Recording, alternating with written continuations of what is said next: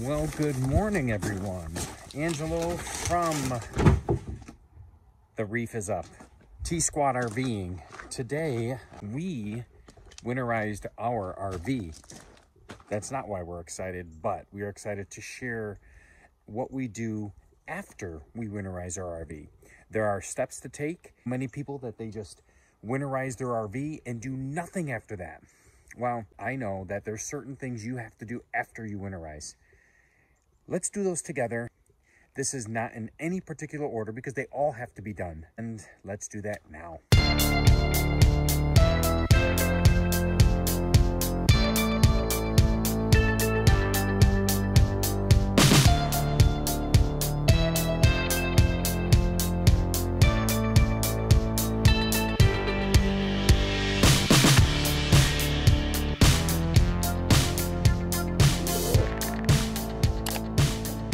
I'll do is I'll close all my slides because I don't want to bump my head as I crawl under the rig and stuff like that. So we're going to start with number one.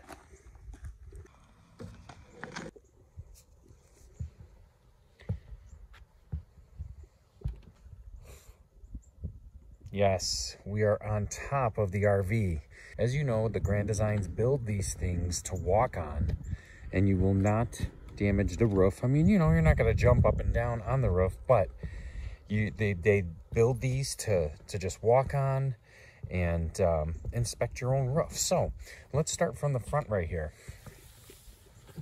These little cracks right here, they may not seem like a big deal, but water starts to get in those, and then cracks will appear even more. So what I do is I just start right here and I just inspect the entire front of the RV on top. And here's another one. I'm going to bring this to your attention right here. There's another one right there. Like I said, that may not be a big deal, but that is a crack that can open up even further. So then I'll inspect all of these around. I'll make sure there's, you know, no cracks there. That one looks good. So basically I just took these clips off. These are, by the way, is the Max Air 2 that we use. We have 3 of them, one here, one there, one in the back. We use these to cover our vents. This way we can drive down the road with our vents open, or even better, we can have these open during the rain and we could still get the air, and this Max vent air blocks the rain from coming in. So I'll look around here and I'll look for cracks all the way around. So I gotta be honest, I already inspected this entire RV on top of this roof. Put these clips back here. Come on. There we go.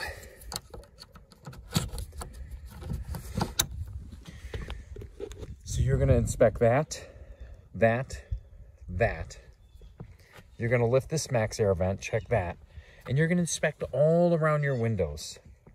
Here, there, all the way around. So I checked them all out. I found a few cracks, and this is what I use, okay? I use this kind of caulk.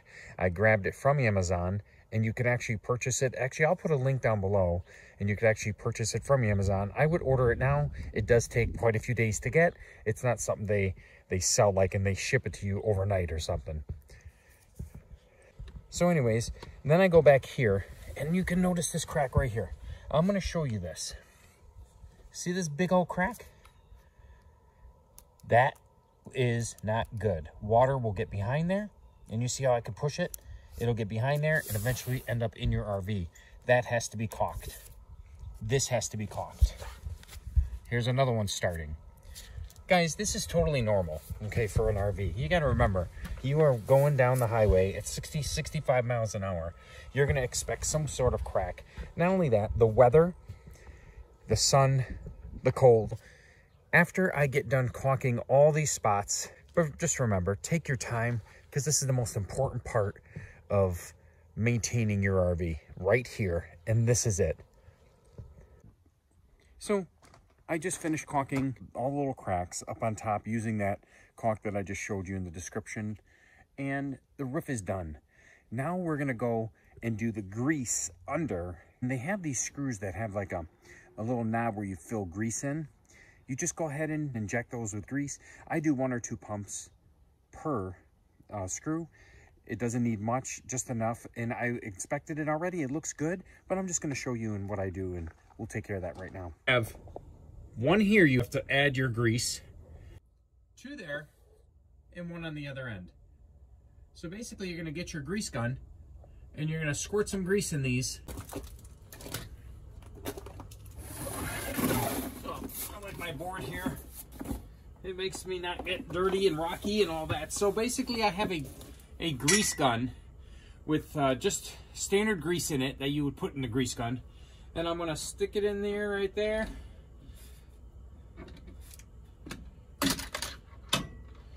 And I'm going to squeeze some grease in there, just a couple, and there it is. It's coming out right there. I know that is greased once you know it's coming out. So let me get the other ones here. I'll stick it in the screw here. And I'll squeeze the trigger once, twice, it's coming out.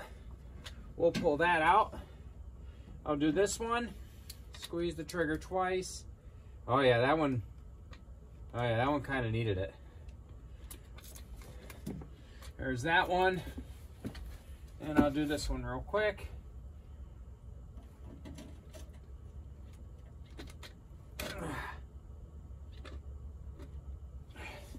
I'm gonna crawl on the other side and do that side right now. Oh yeah, glad I'm doing it. I'm out of it. You don't want to put too much, but just enough to make sure that they still have the grease in it. And you'll see I use 2 different kinds. I mean, it doesn't matter as long as they're both spray foam. I just got done spray foaming it with this one. I just closed the cap. I just got 2 of them just in case. So be careful, because once this stuff touches you, it expands. It's in my opinion, it's a little dangerous. So that's why I always recommend wearing a mask, gloves, and a hat, and goggles. Under your rig, you'll see that it has all this foam wrapped around all the openings. There's a reason for that, because you don't want bees getting in there and creating a nest, all right, under your bottom here. You don't want critters as well as bees. So you'll see this is done, that's done right there, okay? And you'll see some new spots. This is nicely done. I inspected that, and I inspected this. So every single hole in your RV, I recommend just filling it in with this spray foam stuff. And I'll show you what I just did. So yeah, so you'll see that right there. When I come over here, I spray foamed this. That was wide open. And I spray foamed whatever leftover was there. And that was wide open. I mean, seriously, bees can get in there. Critters can get in there. You want to make sure you take care of that before winter. And then we'll go over here. And you'll see the one spot that I did right there. Okay? Everywhere else on the rig, I inspected. And I don't see anywhere else that needs to be done. So that's another thing you do after you winterize your RV. Make sure you walk around and spray foam that. So let's move on to the next. We did the caulking on top of the roof. Then we greased all the screws on the inside of the leaves. Those little screws, we greased all of those. We did the spray foam under the RV, all the gaps and the holes. Let's move on to the next one. So what we're looking at here is the windows. I'm going to make sure that I look all around the windows. Make sure there's not any cracks.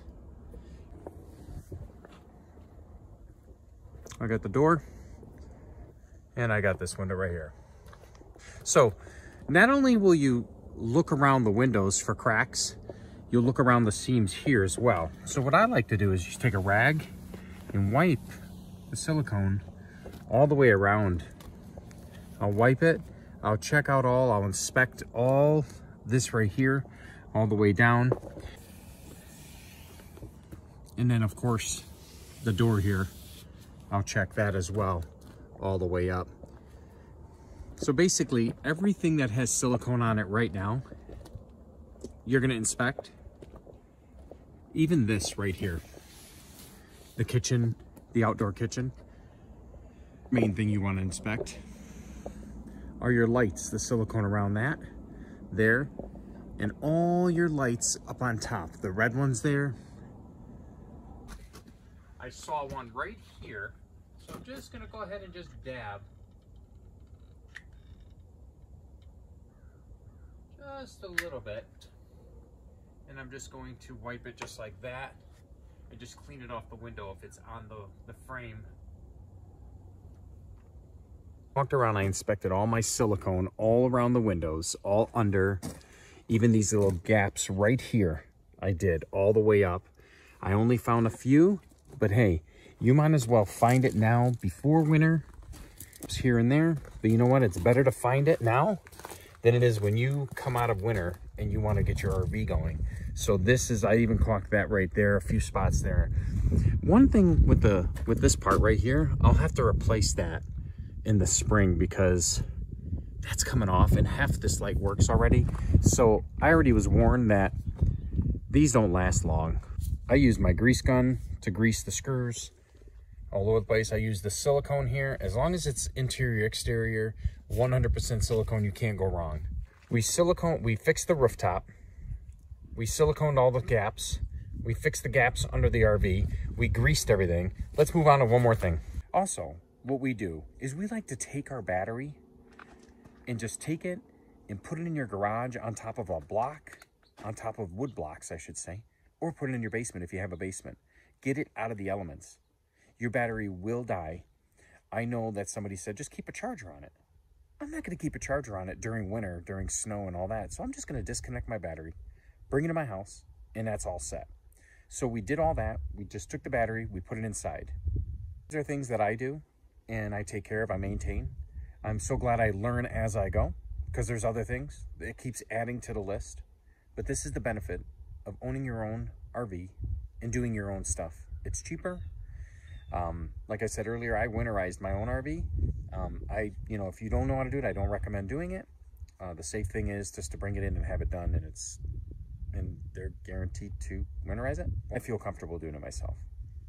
So there's a few more things that we do, but I'll put that in the next video. Basically, it's cleaning out our compartment under the RV, just making sure there's no liquids in there. We clean out the outdoor kitchen is already clean, but I just want to make sure. Last year, I forgot a can of sparkling water. When I got back, the can looked like it was about to explode. Good thing it did not explode, but can you imagine the mess? So that'll be in our next video. By the way, I forgot to say, if you have not subscribed, click that subscribe button, stick around with us, check out all our future videos, our past videos, and ring that bell and you can pretty much get notified as we post videos. Hey, thanks for watching this RV of things to do after you winterize. We'll see you in the next video.